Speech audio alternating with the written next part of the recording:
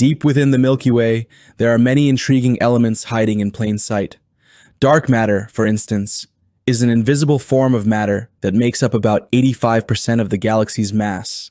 Then there are supermassive black holes, like the one at the galaxy's center, which has a mass of 4 million times that of our Sun. And let's not forget about exoplanets, some of which are believed to be habitable, raising the possibility of life beyond Earth.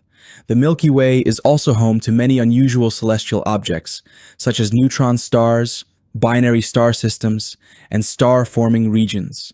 These objects offer astronomers a glimpse into the galaxy's complex history and evolution. By studying these objects, scientists hope to unlock the secrets of the universe and perhaps even discover new forms of life.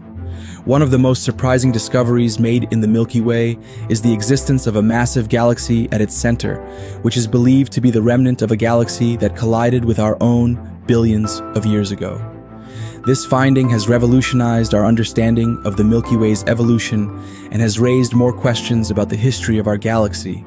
In recent years, scientists have also discovered a number of exoplanets that are eerily similar to Earth.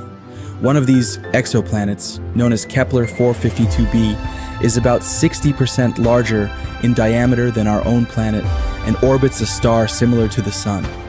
The discovery of exoplanets like Kepler-452b has sparked hope that we may one day find life beyond our solar system.